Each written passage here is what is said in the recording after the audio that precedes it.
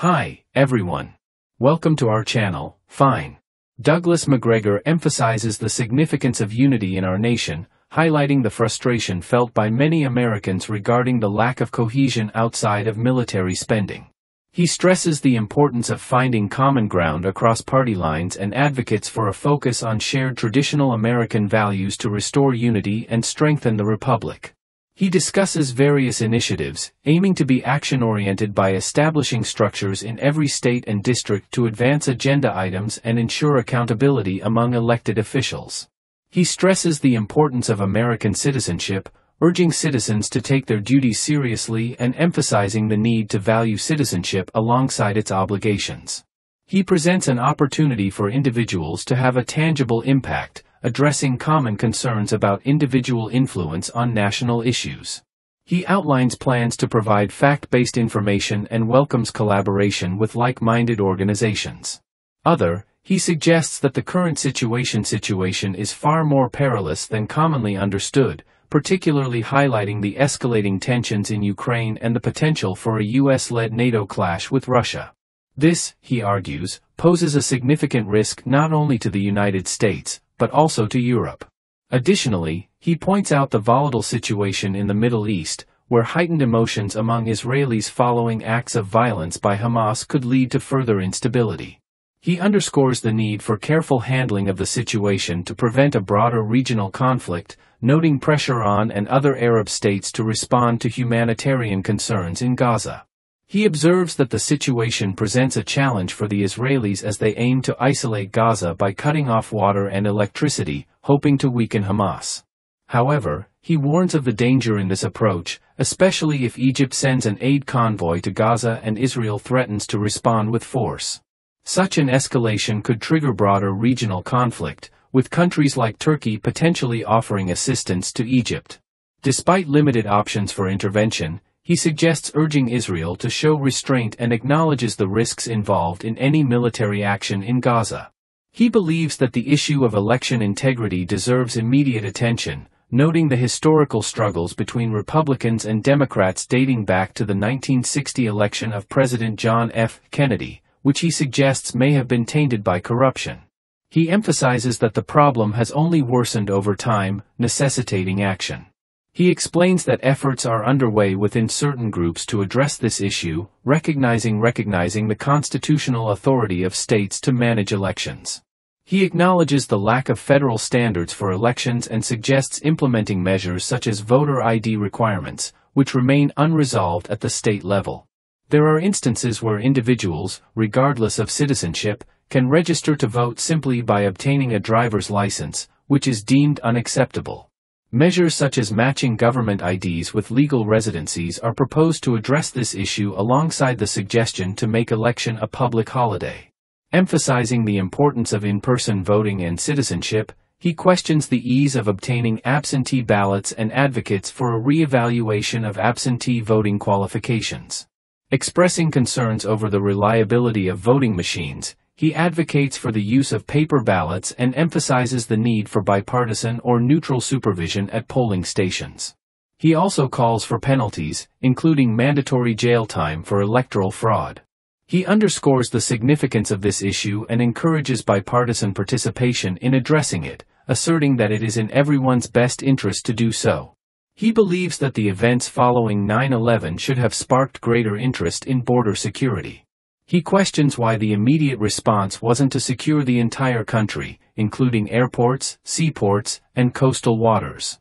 He asserts the need for increased attention to the issue, particularly due to the significant number of individuals entering the country illegally, placing strain on states and local communities.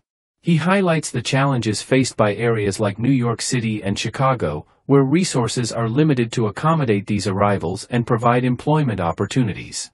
He suggests that Americans often only become interested in such matters when directly impacted, such as experiencing rising crime rates or financial burdens due to illegal immigration. He advocates for viewing illegal border crossings as a form of criminal activity and notes the prevailing perception among Americans that crime rates will continue to rise.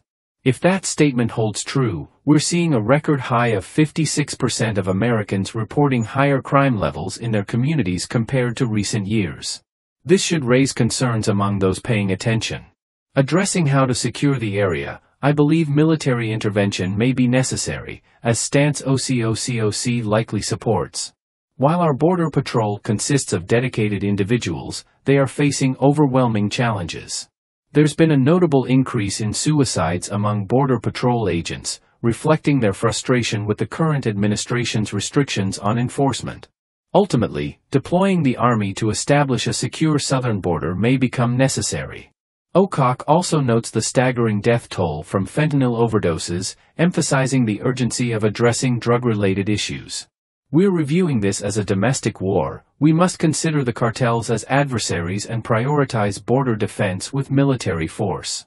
This approach aims to deter violence from drug cartels and criminals attempting to enter our country illegally, underscoring the need for a strong current to halt these activities effectively. Mike, I want to emphasize the importance of your recent statement. It's true that politicians often talk a big game about these issues, but when it's time to take action through voting or proposing legislation, they often back away. This is typically due to pressure from major donors who may not prioritize border security. These powerful interests, essentially oligarchs, have significant financial stakes in maintaining the status quo of criminal activity. This poses a significant challenge. OSI aims to identify and remove such representatives who do not align with the interests of the people, replacing them with individuals who truly represent us. Furthermore, it's crucial for Americans to recognize that it's not just a few government officials pushing a radical leftist agenda. Even corporations are now aligning themselves with these ideologies for profit and political gain. The influence of such agendas is evident in institutions like the teachers' unions, which have contributed to issues in public school education. It's important to acknowledge that schools are becoming platforms for indoctrination rather than places of education.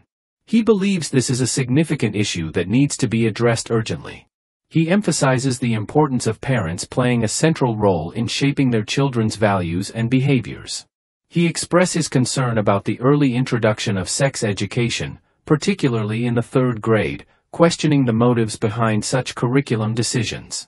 He suggests that it may be an attempt to influence children's beliefs and behaviors in ways that he finds them. Additionally, he highlights the challenges faced by parents who oppose such teachings, noting instances of intimidation from school boards and even federal authorities. He advocates for action at both the state and national levels to address these concerns through legislation. He strongly opposes procedures allowing minors to make decisions about altering their sexual identity, advocating for criminal prosecution of any medical professionals involved. He argues that waiting until the age of 18 for such decisions is reasonable and may help individuals realize that such choices are not necessarily permanent.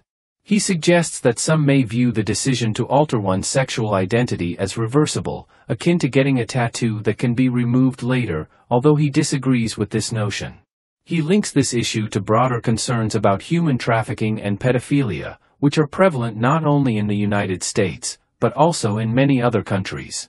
He expresses distress over the large number of missing children, particularly in Ukraine, and emphasizes the urgent need to address this problem systematically. He criticizes certain individuals on the left, including former Supreme Court Justice Ginsburg, for advocating for a reduction in the age of consent, which he finds unacceptable. He calls for action from representatives who are willing to support legislation combating these issues and opposing what he perceives as harmful agendas. Regarding taking action, he recommends visiting the website OurCountryChoice.com, where instructions for becoming a member are provided at no cost. Once a member, individuals can explore different areas of interest and find ways to contribute to the cause. He notes that while the issues discussed are significant, they are not the only ones the organization opposes, cite concerns about ongoing wars, the restoration of the rule of law, and the need for police to perform their duties without fear of retribution.